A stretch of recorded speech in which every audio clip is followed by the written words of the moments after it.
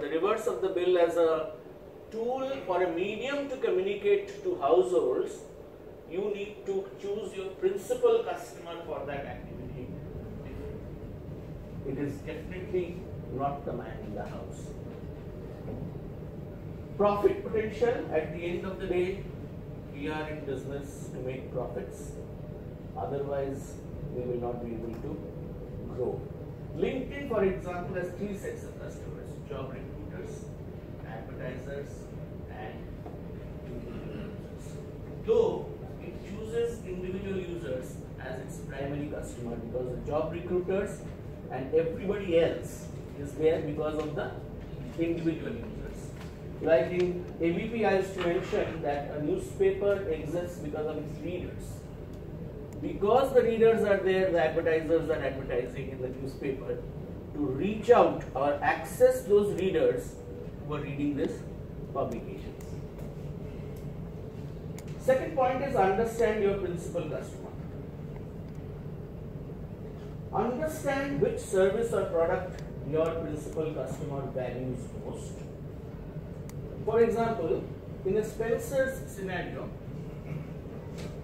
while the principal customer remains that lady who's 25 years old, I'm sure you have strategies around what are the drivers, because Spencer's has hundreds of things. So what are the drivers that will bring that customer to the store, and that needs to be determined. Otherwise, we were consulting with a masala client recently, and they said their biggest USP, if I may use that word, is purity. I said, every masala manufacturer will say that I make pure masala. How are we different? Will any masala manufacturer say that I am not pure? No, no. So how does a customer relate to purity? Right? So the cues could be whether if you take the haldi in the hand, if there is a stain remain in the hand, or if you put the red mirchi in the curry, half a chammach is good enough to blow your mind. Because these are customer decodification of the word purity.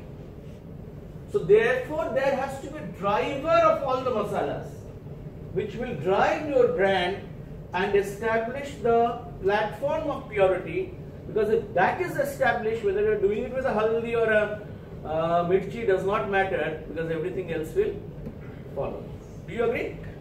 Like Imami, healthy and tasty oils. Oil they spoke about, that in Bengali there is a word called jhanj. You know, if the mustard oil is pungent enough, then you start watering in the eyes. And they have used that as a metaphor to talk about purity. Yes, sure. I just had one question. You mentioned for LinkedIn, the primary customer is the individual user. Right. But according to your individual definition of a customer, is the person who has paid you for the service, right, or the product. But the majority of the individual It's free. users are free users. Right. So like for Facebook as well, Yes. who would be the principal customer? Right. What are the users? Excellent. Good question. Yeah, at least you are not sleeping. As I mentioned, in the case of ABP or Telegraph or Times of India, we sell the newspaper at 5 rupees. How much is it now? 5 rupees per copy. The cost of production of the newspaper is more than 8 rupees. Out of 5 rupees, 35 to 40% is paid to the newspaper vendor to deliver the newspaper at home. So that means 2 rupees gone, 3 rupees retained, 8 rupees is the cost, 5 rupees is the per paper copy sold loss that any publication house is incurring on this thing. Then the money is, customer is paying here, which is a little different from a LinkedIn or a Facebook. But the business model is such where the money is coming from advertising. Similarly for LinkedIn, Facebook, any of the social platforms, The business model is that the money is coming from advertisers, but money is coming for whom? It's coming for the number of people who are there. If you look at this Flipkarts of the world, everybody is bleeding, but still the valuation is going up. Their game plan is all about valuation, and the valuation is to a large extent dependent on the number of people who are transacting on your platform. Am I right or wrong? So therefore, their business model is different. You are right that I had mentioned that the person who is paying for is the customer, is because that's how majority of the customers are defined, and for the basic understanding we have done that. However, the customer for LinkedIn, if there is an advertiser, he comes in, or a job recruiter comes in only because there are enough people of certain quality who are there on LinkedIn.